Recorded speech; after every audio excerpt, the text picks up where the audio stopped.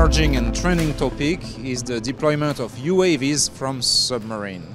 We are now on the booth of Israeli company Spare, who's recently unveiled the Ninox 103, which is pretty much a tube released from a submarine to launch a UAV.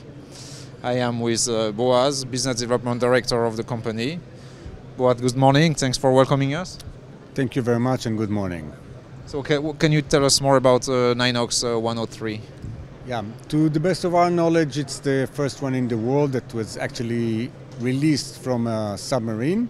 We can see it over here, just floating in the water, and this is the actual capsule. It's being released from the submarine, floating automatically, surfacing to the water.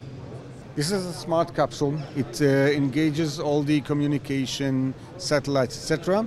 Once it is ready, it launches the drone into the air. Everything is done in the capsule and within the capsule.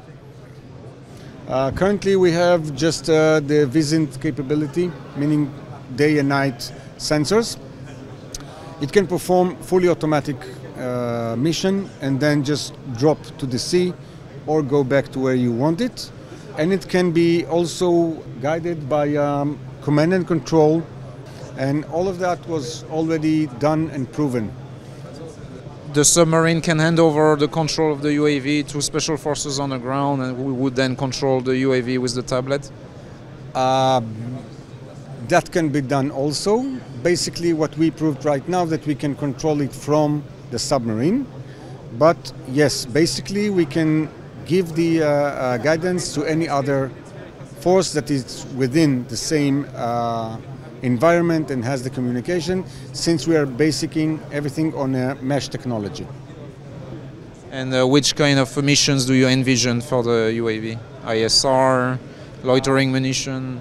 So this is really depends on the customer. The current customer that we have, which we cannot elaborate about for reasons you do understand, they want for ISR, just for ISR.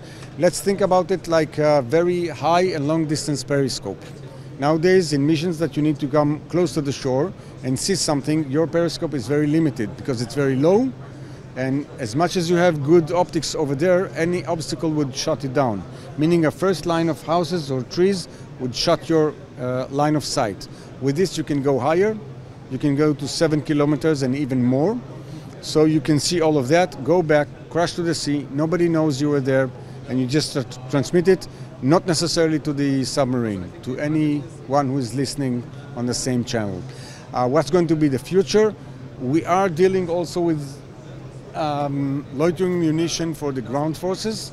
That's the Viper that we are developing currently, and in 1 year would be fully operational. So we know how to do that just as well. We are able to do it with the 103 just as well, but really depends on the customer.